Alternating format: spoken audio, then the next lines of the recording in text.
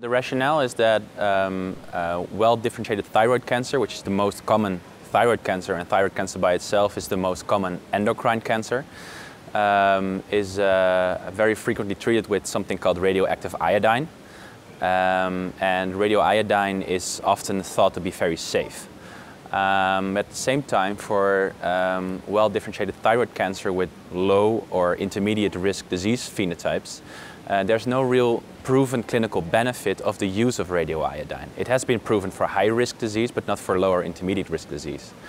But the thought is, well, it's safe and we can ablate the remnant thyroid tissue with it, so it's still being used. So generally, when a patient presents itself with this type of well-differentiated thyroid cancer, he or she is often very young, 45 years of age is the median age, and he or she has an overall survival that exceeds, well, 95–97% exceeds 5-year survival rates. So it has a very good prognosis.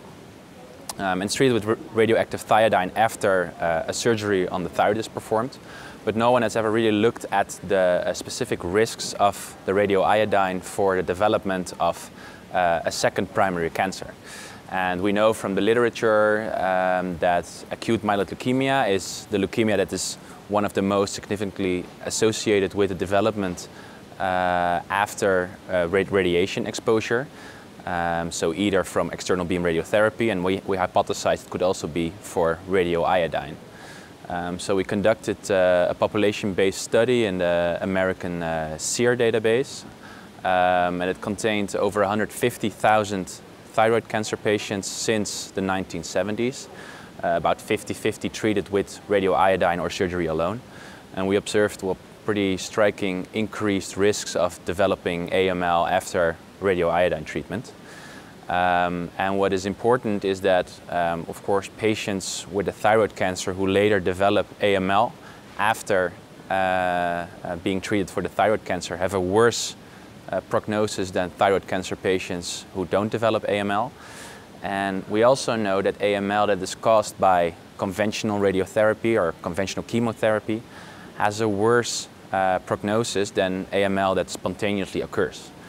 And we've seen that it's also the same for AML that occurs after radioiodine treatment. So basically, to summarize, radioiodine is not a proven therapy for low or intermediate risk thyroid cancer, but it increases the risk of the development of leukemia, including AML at the same time. And if a patient gets leukemia, it also has a worse prognosis than spontaneously occurring leukemia.